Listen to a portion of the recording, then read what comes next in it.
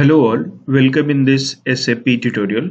Today we are going to discuss how can we find the equipment number associated with any asset ID. For example, I have asset ID only. I don't know that equipment are created or not in the SAP. What are the equipment numbers?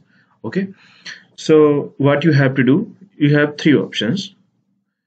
For example, if the equipments are created in SAP, then the system will show you the result against any asset ID. Okay, if the equipments are not created, then system will give you the result equipments are not created.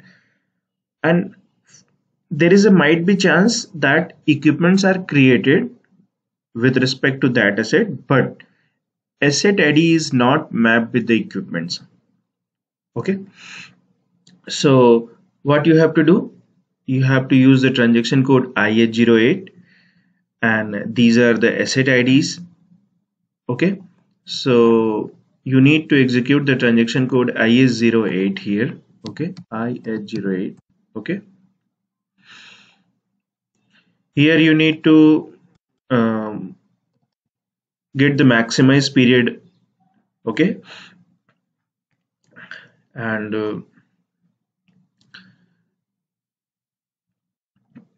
you need to change layout asset equipments. Okay, you can make your own layout through which you can get the asset and equipment details very easily. Okay, and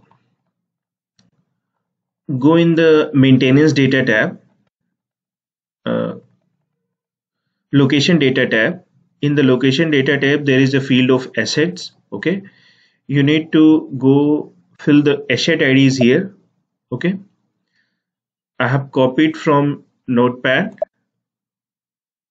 All the asset IDs will showing here in SAP column. Okay, now if you know the business area code, you can fill the business area code. If you know the maintenance plan, you can fill the maintenance plan. But if you do not know anything, these are the asset, I just want to get the equipment number, then you just execute the transaction code. Just execute the transaction code. See, this is the beauty of SAP database. If you have already maintained all your details properly, system will give you the result within a second. Okay, that's why equipment asset mapping is very important.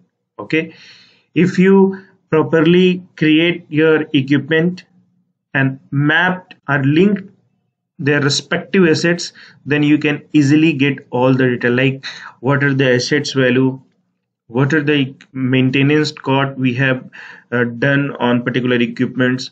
At the time of the scraping, you can easily scrap your equipment link assets properly through SAPPM. Okay, so this is the beauty of SAP database. Okay, within a single click, within a single second, you will get all the data.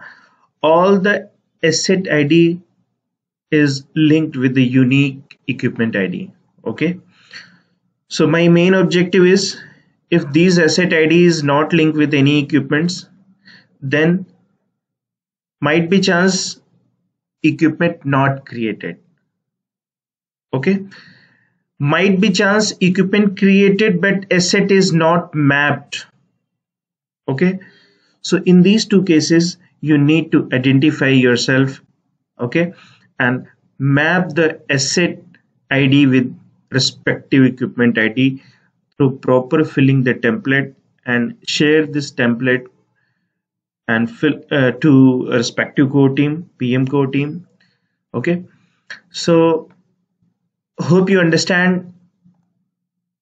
Okay, so thanks for watching this SAP tutorial. Please share this knowledge with your field units so they will also utilize this knowledge.